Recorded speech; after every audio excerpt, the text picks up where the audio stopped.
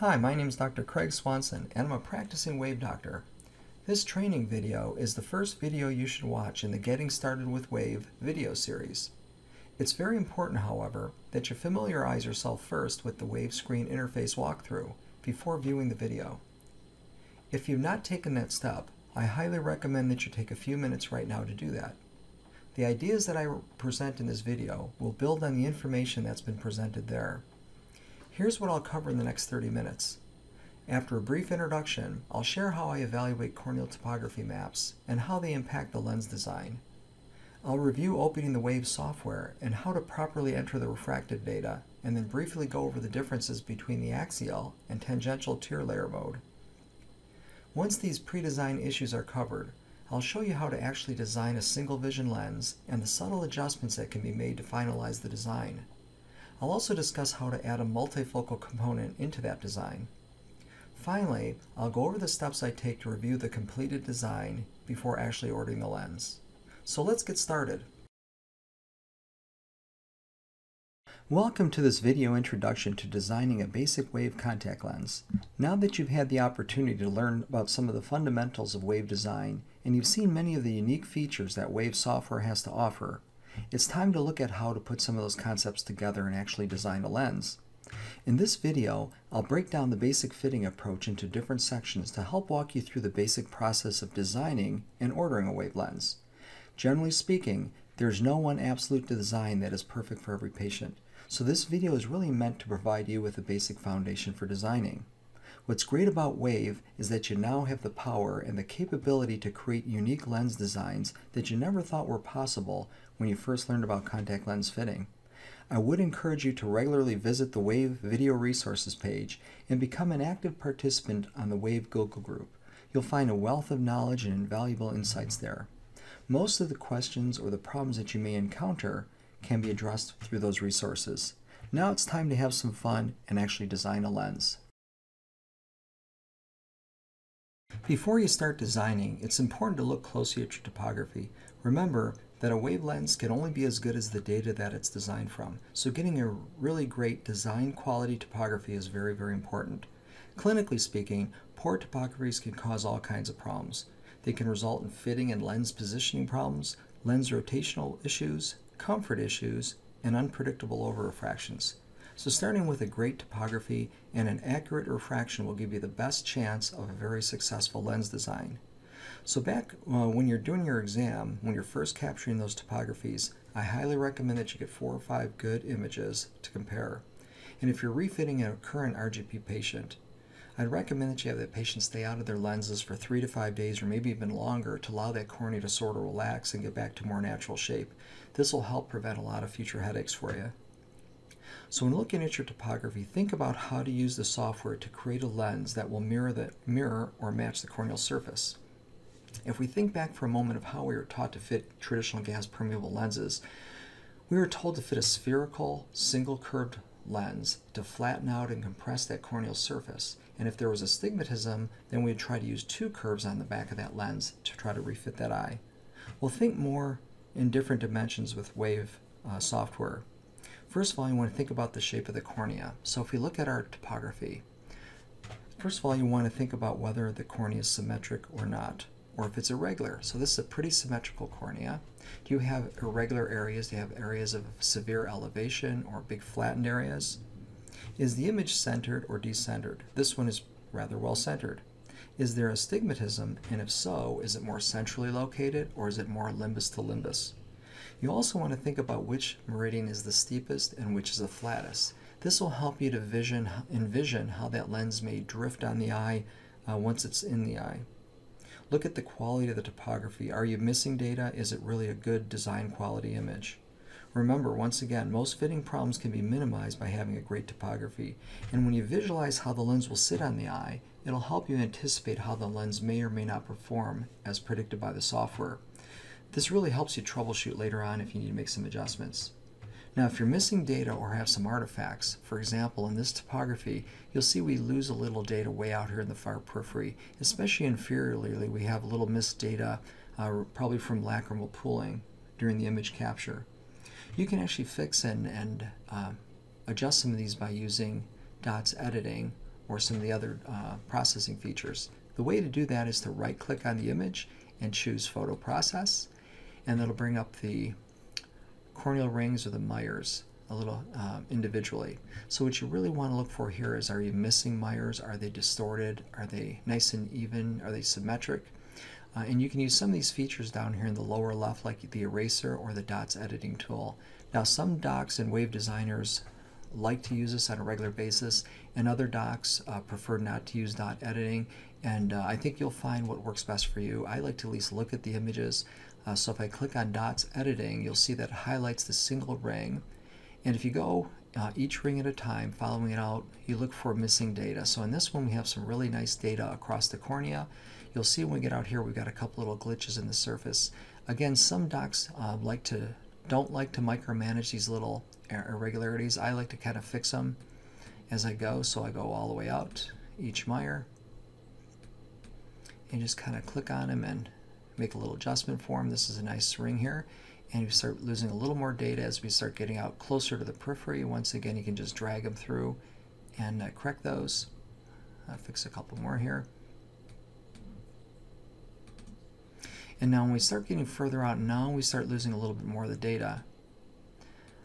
And in fact, if we get out here, we really don't have any data. So if you get further out in those areas where they think the data is a little more questionable, you can actually erase it, or a lot of docs just like to delete it all and then extrapolate back out. So in this case, I'm going to try choosing to delete the external rings. Those last couple of rings, we'll just delete that data. And then we'll hit OK. And the rings look okay, we'll hit yes. We'll resave that one.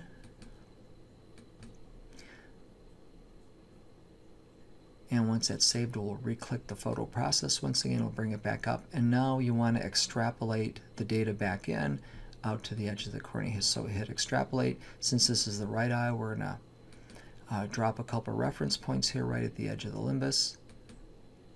And now you've got nice even mires all the way out. So next, when evaluating the topography, you want to start thinking about whether or not you're going to try to fit this eye with a spherical or a RSIM or rotationally symmetric lens, a traditional two-curved lens, or a geometrically symmetrical lens or GSIM lens, or would a free-form back surface design be a better way to approach this cornea? And as you become more comfortable with the software, you'll see that you can be very creative in adjusting the lens parameters to help you fit even the most unique corneas. Lastly, before we actually open up the design software, you'll want to measure and write down the corneal diameter and save this for later. To do this, you simply right-click on the image again, choose Caliper. Next, place a reference point at the outer edge of the limbus, and one at the other end right across the horizontal. So jot that number down. We're going to use that a little bit later on. So now you're ready to open the Wave software and begin your designs. To open the software, simply click on the Wave icon in the upper toolbar to launch the program, and then the Wave logo in the center of the screen. As the software opens, it will provide you with the option of either averaging or not averaging the astigmatism. In most cases, Wave doctors tend to prefer using averaging. What this does, as Wave is importing the topography, it averages out the data along each meridian to make it a little more consistent. And in most cases, it works quite well. As you become more familiar with the software, there are certain times when you may prefer not to average the astigmatism. For example, if you have a good design quality topography and a complicated cornea or a complicated prescription, and you're hoping that that corneal surface will help the lens align more consistently, in these cases you may prefer to not average the astigmatism. For this example, we're going to choose average the astigmatism. Next, you'll have a dialog box that pops up with the refractive data. If you entered the refraction already in the database, it'll auto-populate the screen. If not, you can enter the refraction here in either minus cylinder or plus cylinder form. You can also enter the add value in this box if you are creating a multifocal lens, and click Continue. Now, I highly recommend when you're working on these patients that you use a diagnostic RGP lens as part of your diagnostic workup and get a meticulous over refraction with that. And you can use this data to help make sure that your refraction is spot on. And using that data, what you can do, there's a little tool down here in the tool options. If you click on that button, you'll see trial lens data. Select that one. And in this box, you can enter that trial diagnostic data. For example, if you had a patient who the diagnostic lens that you're using was a 780 and the lens was a -3 power and you had an over-refraction of -1, you can enter that here. Where that is particularly helpful is if you have a very complicated refraction or no refractive data at all, or you just don't trust that refractive data due to a corneal distortion or an irregular situation like keratoconus. Sometimes you may opt to not even include the initial refraction and just use your diagnostic data to help out. But in any case, it really is helpful in making sure that you have the correct power on that contact lens. The next step is to look at the actual topography that was imported. If you look at the lower right-hand corner of the quad view and double-click on that image, you want to compare that image to the topography that you actually started with. Now in this case, if you recall, we averaged the astigmatism, so there's a little variation from this original one, topography, but it looks very close.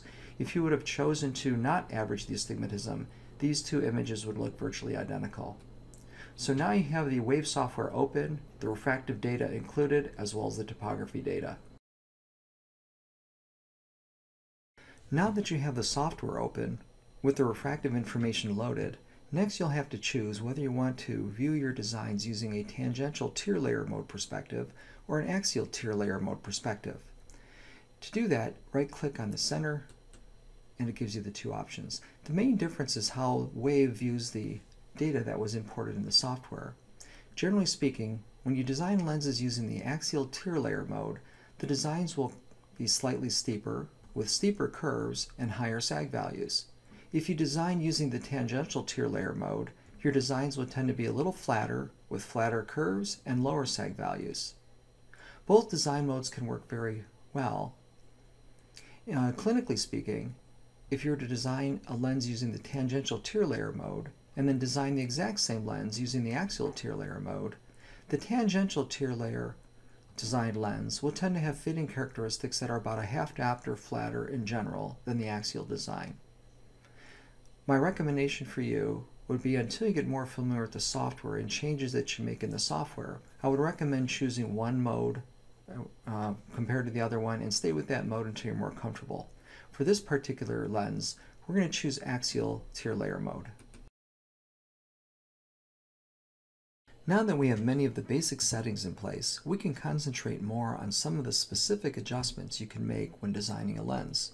If you recall, earlier in our video, we measured the corneal diameter for this patient as being 11.3 millimeters. For most new WAVE lens designs, I would recommend starting with a diameter that is 0.5 to 1 millimeter smaller than the measured corneal diameter. In this case, it would be somewhere between 10.3 and 10.8 millimeters. So for our case, we're going to choose from the drop-down 10.5 millimeters. Next, let's review a few of the features that are available in the software. If you recall, this green line represents the corneal line. The line above that is the 20 micron line, and this curved line represents the back surface of the contact lens. Generally speaking, you want to keep that curved contact lens line somewhere between the 20 micron line and the corneal line. In a perfect world, we'd like to see that contact lens line perfectly match or be parallel with the green line with a little bit of an upsweep, a little upsweep here toward the end for a nice tear pump. When you're looking at making changes in the software, be sure to concentrate on this upper right-hand corner of the software view. If we're looking at making changes in this 3 o'clock radius, which corresponds to the nasal side of the lens, you'll see that the nasal data is populated here in the upper right-hand part of the software, and the temporal data is viewed on the left-hand side. And that's noted by the N and the T. If you switch over to the opposite side, you'll notice now that the radius that you're looking at, which is the temporal side of the data, is actually now in the upper right-hand side of the software. And that's denoted by the T. And now the nasal data has moved over to the opposite side. So the point of that is be aware of which part of the lens you're working on and where you're looking to make those changes to be sure that you don't inadvertently adjust the wrong part of the lens. Well, next let's talk about the control points. You might recall that the red dot corresponds to the back optic zone of the lens. The blue control point corresponds to the intermediate curve of the lens. The pink corresponds to the bevel position, and the black corresponds to the bevel lift. If we look at the positioning of the red dot for the OZ, generally it's best to place that somewhere in the transition between the green and the blue area. On average, for most patients, this will fall somewhere between 6 and 6.5 millimeters. For our patients, if we drop a cursor here, you'll see that we are at about 6.5 or so on that temporal or the nasal side. Superiorly, we're somewhere around 6.5 or so. Temporally, we're a little further out, probably closer to 7.5 to 8. And inferiorly, if we look at that transition zone, once again, we're around that 6.5 mark.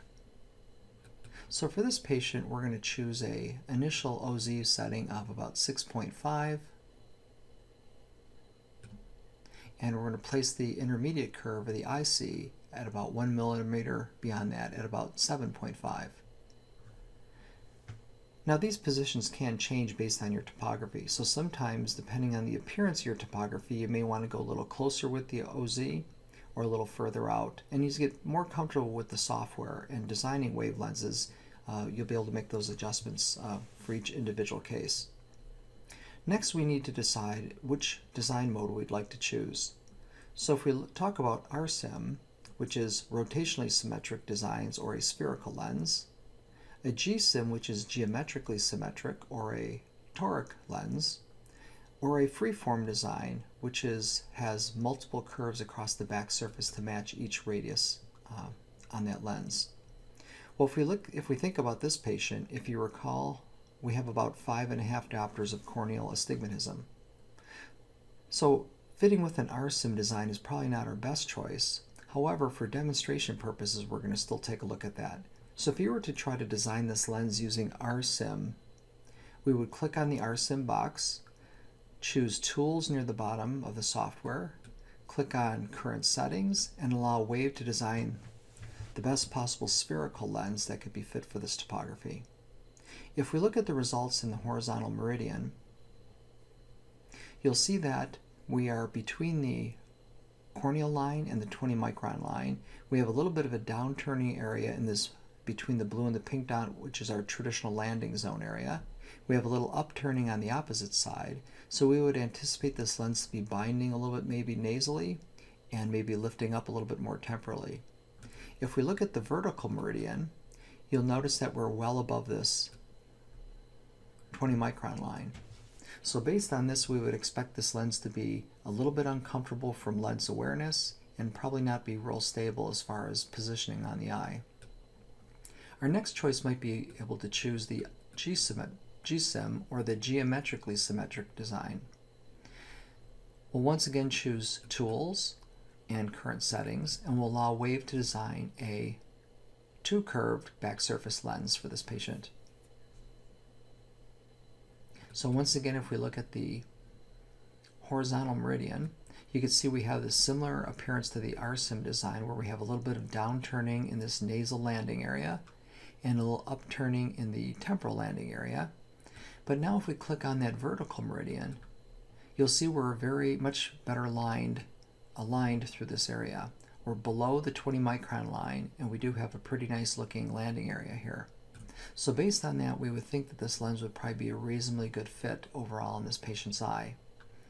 If you'd like to look at the back surface of the lens, if you double click on the lower left of the quad view, that, if you recall, is our front surface of the lens, or the back surface of our lens.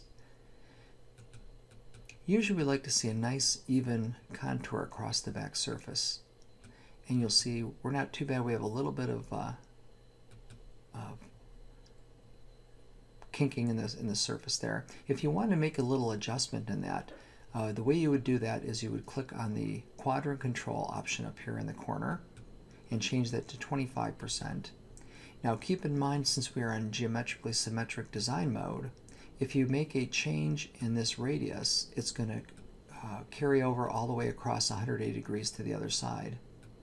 So if we go back over here, we can click down a couple times on that red dot and click up a couple times on the blue dot to get a nice smooth curvature. And you'll see that we also were able to at the same time adjust this temporal side.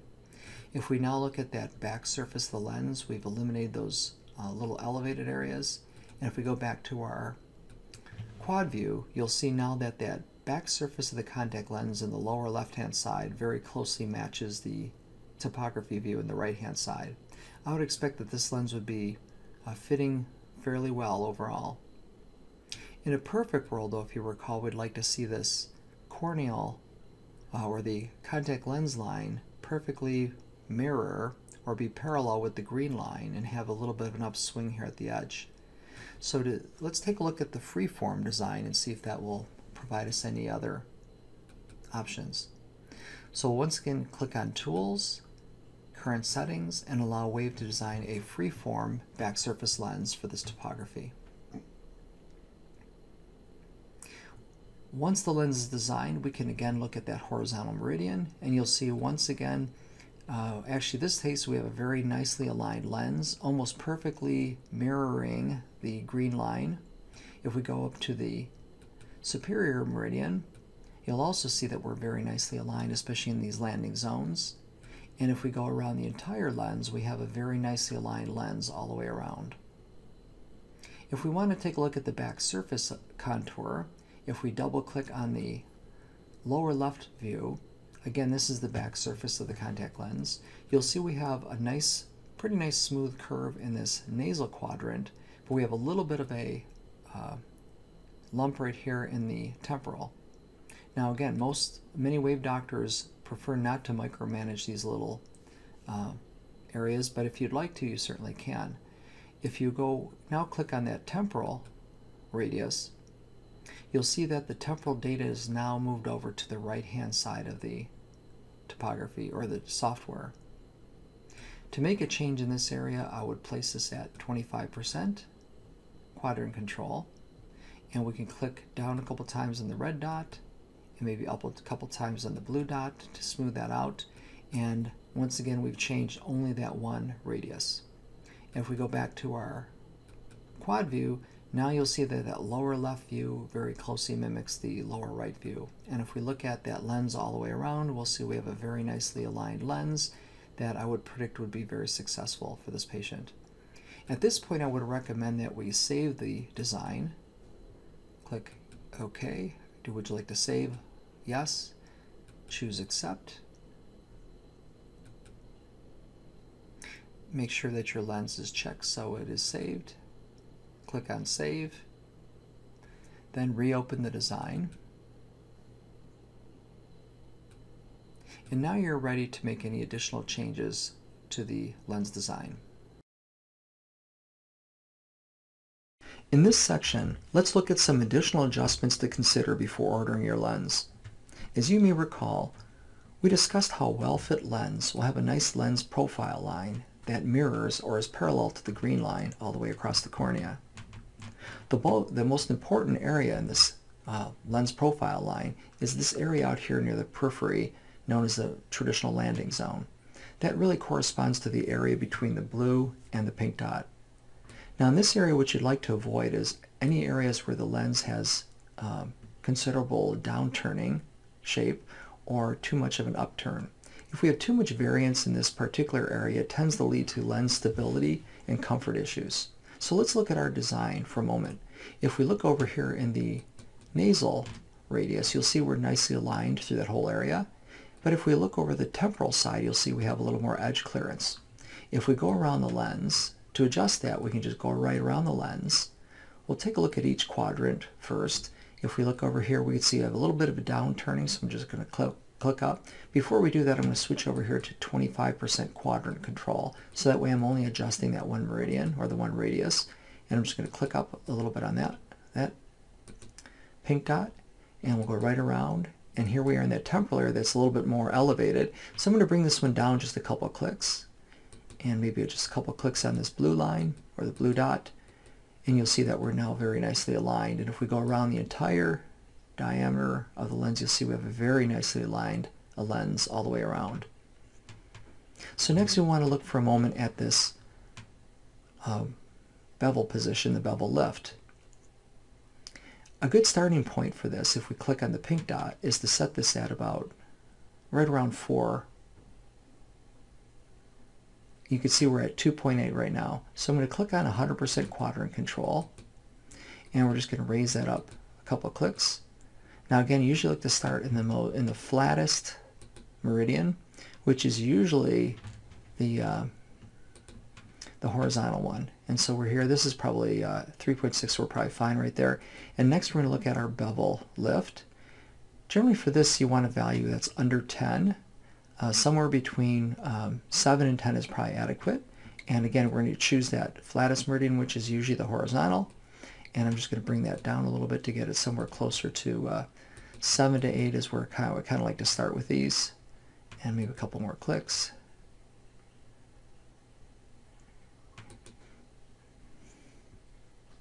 And we should be pretty good right there. So now we have a lens that's very nicely aligned all the way around. I would anticipate that this lens would be very successful in the patient.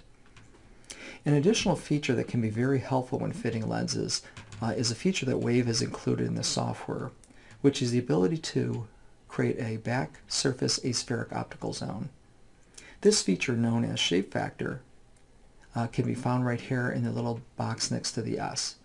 By choosing this feature, you're asking Wave to create a back surface aspheric optical zone. So to do that, you simply click on it and choose a value. Now it doesn't really matter which you choose, because all you're doing is asking Wave to create some back aspheric curvature on the lens. So I usually choose maybe negative 0.05 or plus 0.05. Either is fine. And then you want to choose Tools, Current Settings, and let Wave redesign the lens. So now Wave is creating a back surface aspheric optical zone for this patient.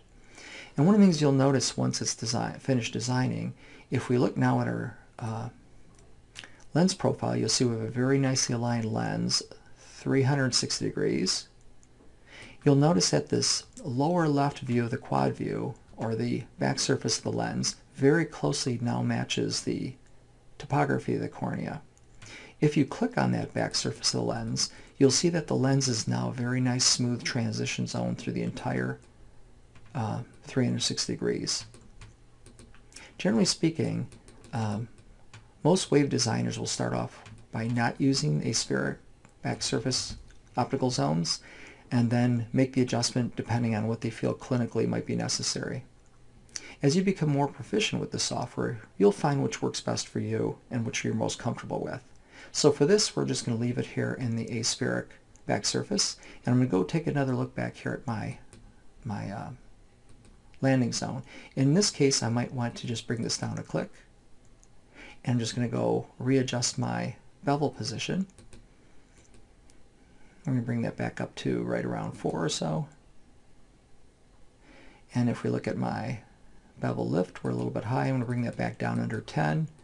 Try to get that down somewhere around 7 to 8 would be ideal to start with. Maybe a couple more clicks.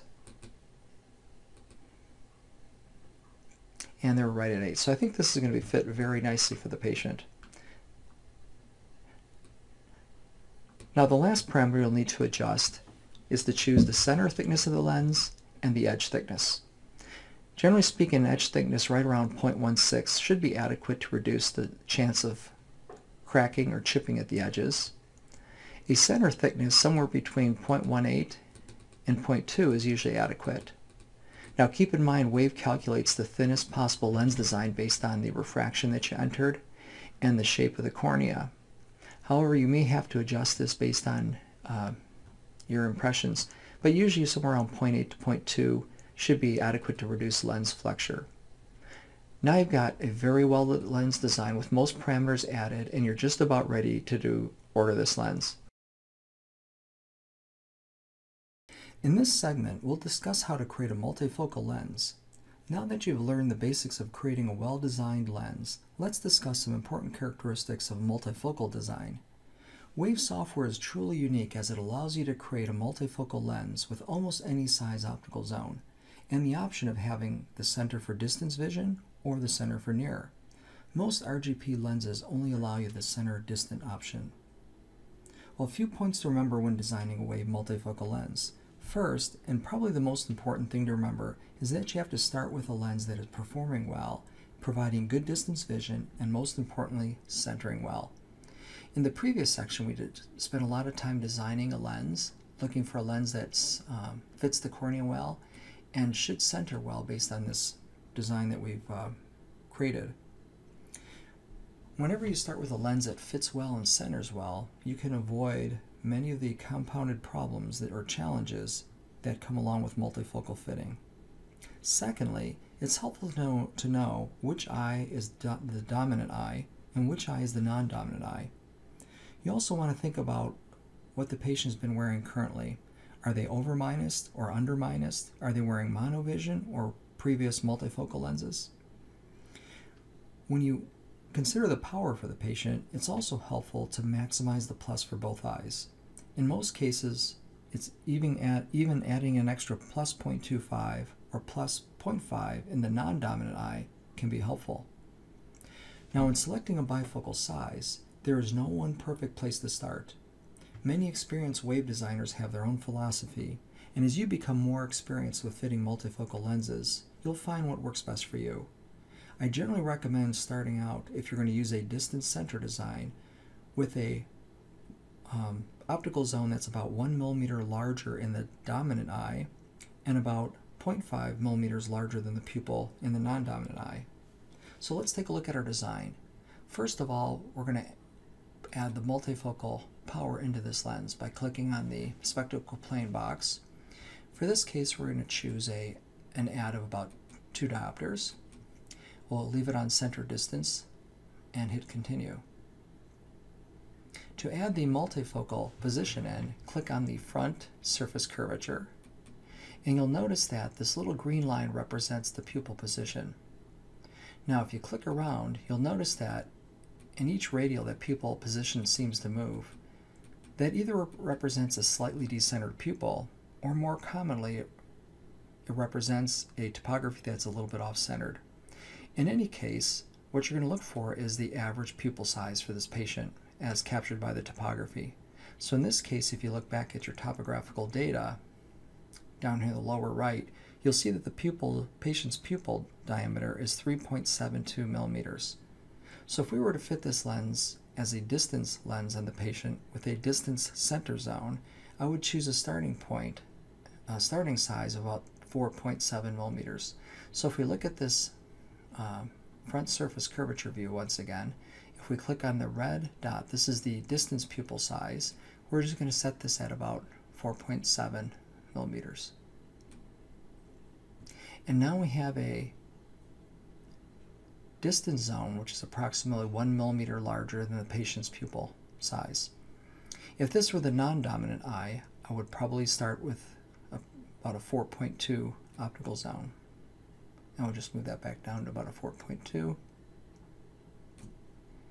and you're all set. If you chose to design this as a center near design instead, you would once again click on the refraction box, and this time choose center near, and continue. In this case, I would recommend starting with the dominant eye approximately 1 millimeter smaller than the pupil size. So in this case, we'll just bring it down to about 2.7.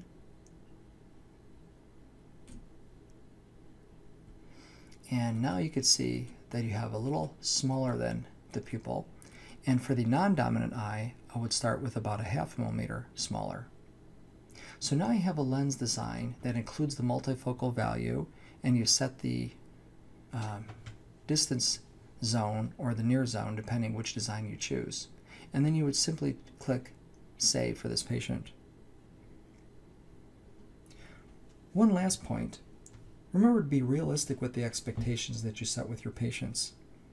As with any multifocal lens, most patients can achieve good functional and social vision, but expecting perfect vision, both distance and near, can often lead to frustration.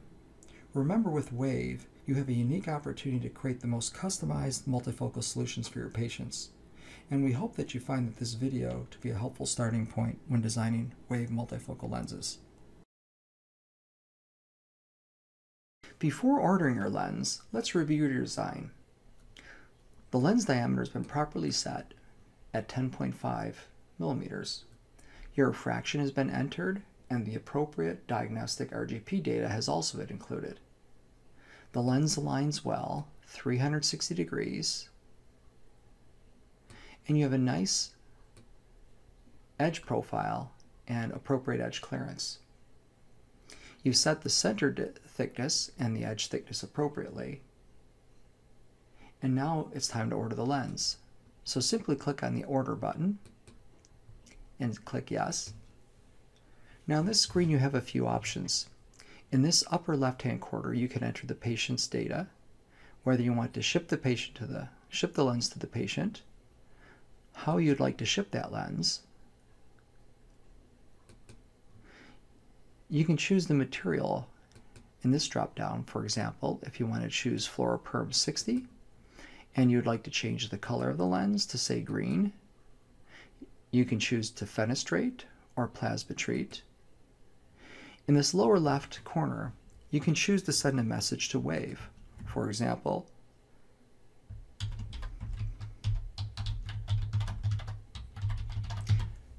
but just remember, any message to Wave will delay the lens order as the Wave needs to answer your message. Over here under clinical notes, this area does not go to Wave. This is for your own reference. You may want to include a simple note to yourself, any changes that you made.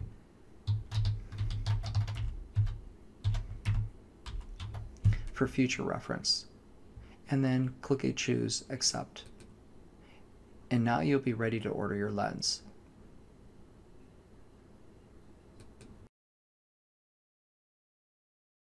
I hope that you have found this introductory video on basic wave design a helpful tool. Remember, there is no one absolute design for every patient. However, as you become more familiar with the power and the flexibility of the software, you'll find that you can now provide very successful custom lens designs for just about any patient. I would highly recommend that you regularly visit the Wave Video Resources page. There you will find many in-depth training videos which will help answer the most challenging questions that you may run across when designing lenses. And don't forget to join the Wave Google group. There you can interact and exchange many great ideas with experienced wave designers. Well, thank you for joining me on this training video, and I wish you well with your wave designing.